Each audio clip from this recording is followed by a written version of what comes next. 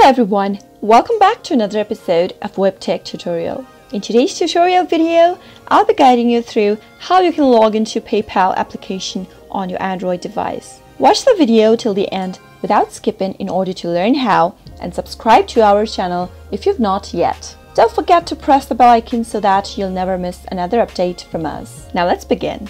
Make sure to download PayPal application on your device. If you don't have it yet, go to the Play Store for your Android device and you can visit your App Store for your iOS and search for PayPal in the search box. Once you do that, you'll be able to see the install button. Simply tap on install and download it onto your device. Since I already have the app, let me tap it open. Now, from the very first interface of PayPal, which looks like this, go ahead and tap on the login button in order to log into your account. If you don't have an account yet, begin by tapping on sign up at the bottom right and register first. Once you do, go and tap on the login button at the bottom left, and on the next page you'll need to enter your credentials. Enter the email address in the first text field you see. Make sure to type in the valid email address that you created during the sign up process. Once you've done it, go to the password text field and type in your password for your PayPal account. In case you don't remember the password, you can tap on Forgotten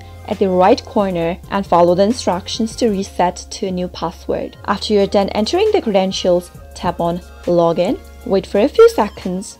After you do that, you are logged into your PayPal account. That is how you can easily log into your PayPal application. I hope the tutorial was helpful to you. If it was, go ahead and give it a thumbs up. Feel free to comment down below in the comment box if you have a question or a feedback for us. I'll soon be back with more tutorial episodes. Goodbye till then.